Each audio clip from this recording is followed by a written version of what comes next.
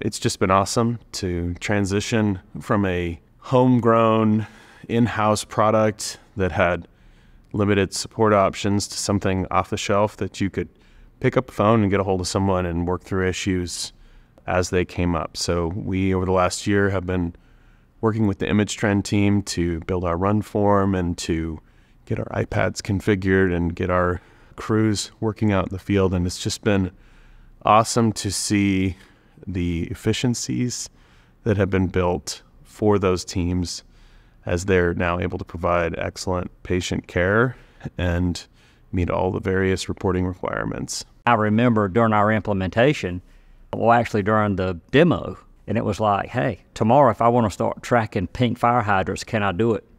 And Gabe said, oh yeah, sure, let me show you. And it was like right before my eyes, he created a supplemental question and there it was. And I said, I also need to report on it. No problem, you can report on it.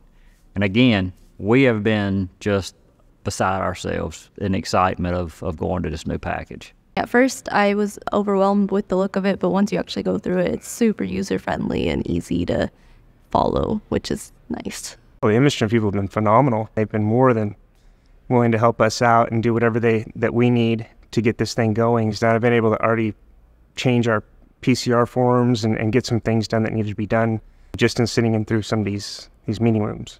What I've enjoyed from them, though, is the once-a-month webinars. I've been sitting in those and learning a lot.